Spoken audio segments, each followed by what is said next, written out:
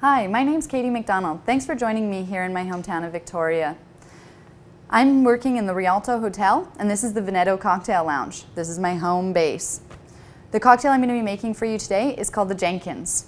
The reason this drink is called the Jenkins is because I worked with a chef, Matt Case, and he would never call me by my name, as so many kitchen staff will often do.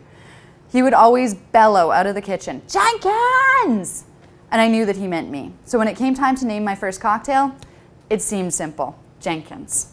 The first ingredient I've picked is Victoria gin. Every gin has a profile. Victoria gin is predominantly floral with a nice rose tone to it. So it's going to tie in well with all the other ingredients that we're using.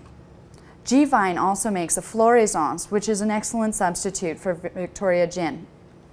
I'm using 1.5 ounces of that.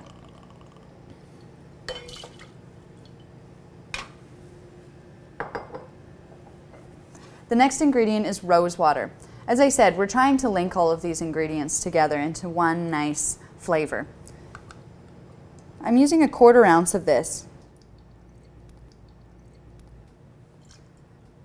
If there's anything to be a little nervous about, it's the rose water. It can easily overpower a drink. The next ingredient is lychee nut liqueur. I'm using 1/2 ounce of that. I've picked Giffard's lychee nut liqueur because I find that Giffard uses all natural ingredients and they aren't too sweet, so it's not going to offset the balance of this drink. I'm going to use lemon juice, so I'm using fresh cut lemons. Fresh squeezed juice is always great in cocktails. You can think of it as your cocktail is only as good as its individual parts. So here we're going to use 1/2 ounce of the lemon juice.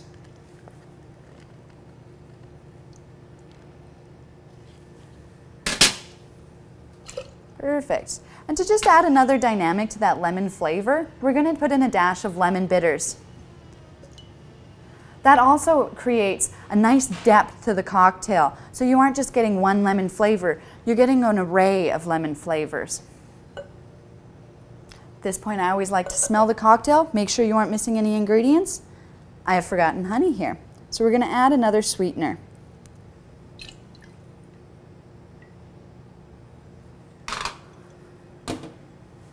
Perfect. Then we can add our ice to our shaker.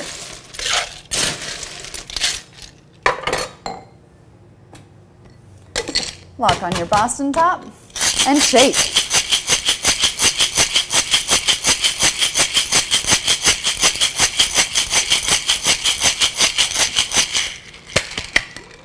Perfect. So shaking the cocktail on ice chills the cocktail, but it also adds a certain level of water content.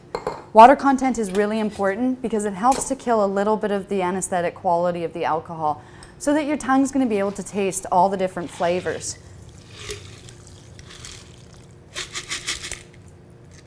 I double strain all of my cocktails so that none of the texture is going to get in the way of tasting the flavors and enjoying the drink. A garnish should always be functional, so in this case I'm using flower petals.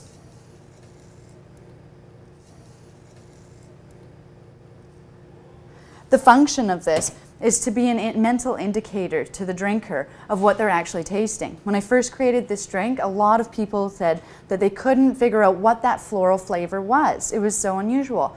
The rose petals helped to indicate that it was rose that they were tasting. So there's my cocktail, the Jenkins. And I'm McDonald. Be sure to check out some of my other videos for Art of the Cocktail.